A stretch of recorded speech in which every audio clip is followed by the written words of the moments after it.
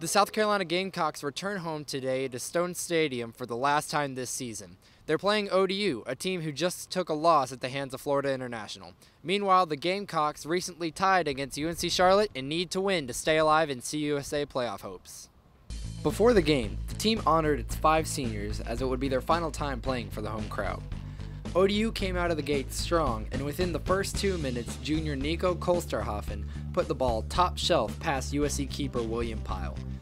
Pyle would be key for the Gamecocks in this game, and he ended up with 4 saves on the day. However, he wouldn't be able to prevent that score and this one off of the penalty kick by Sebastian Hooray, putting the Monarchs up 2-0.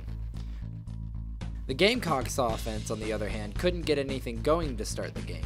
But finally, in the 42nd minute, Carolina scored, with Luca Meyer getting a penalty kick opportunity of his own.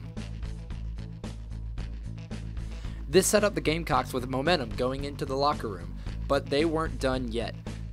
The defense was able to set up freshman Benjamin Gilligan with a floater over the head of the ODU goalie, Akar Merchkon, to tie up the score by halftime at 2 apiece. Defense controlled the second half. Between the excellent play, offensive miscues, and the penalties, the scoring was stalled. This stalemate would be ended in the 82nd minute, however, with Justin Sukow putting the Gamecocks on top off the assist from Luca Meyer and Aiden O'Brien.